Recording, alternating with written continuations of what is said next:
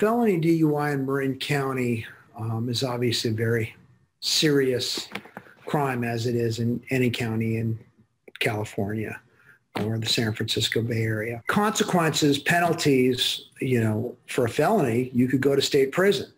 The lower numbers are, maybe, a few years or just over a year, sometimes a little less. But typically, and when I say a little less, that would be, serving time. You don't serve the full sentence. But depending on priors and severity of injuries, it can be multiple years. It can be decades. It can be, there's different severities of felony DUIs. We've got vehicular manslaughter. We've got second-degree murder. We've got, you could be facing 20 years or more on these cases.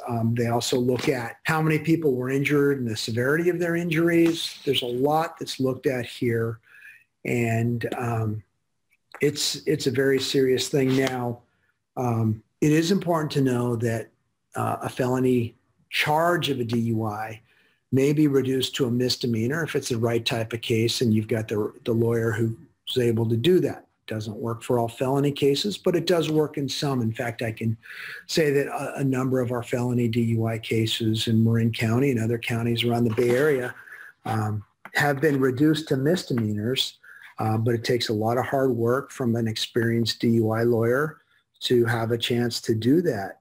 And if it is a misdemeanor, then the maximum penalty is typically a year in county jail. There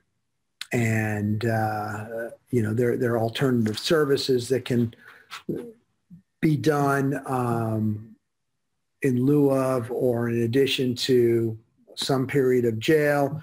There's electronic monitoring with an ankle monitor, with the GPS, the house arrest. There's the sheriff's work program, community service, all sorts of different things. Very serious cases, felonies in Marin County.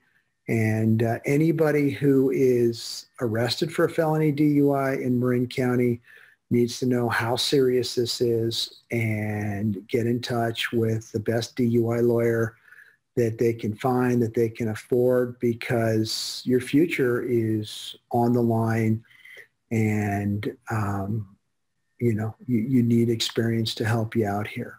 So good luck, and we'll talk more about other issues soon.